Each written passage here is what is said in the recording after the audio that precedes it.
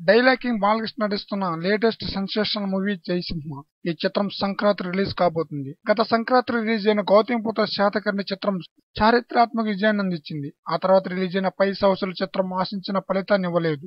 అయినా ఈ చిత్ర ప్రభావం జయసింహ చిత్రంపై చూపలేదు. జయసింహ చిత్రంపై చూపకపోగా బాలకృష్ణ కెరీర్ లోనే ఎప్పుడు జరగని బిజినెస్ జరుగుతుండడం గొప్ప విశేషం.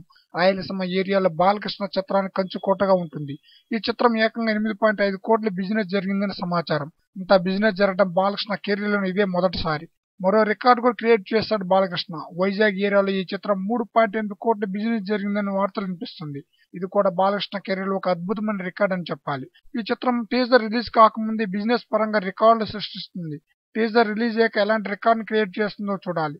ఈ చిత్రంలో నయనతార, నటాషా, ప్రియ హీరోయిన్ గా నటిస్తున్నారు.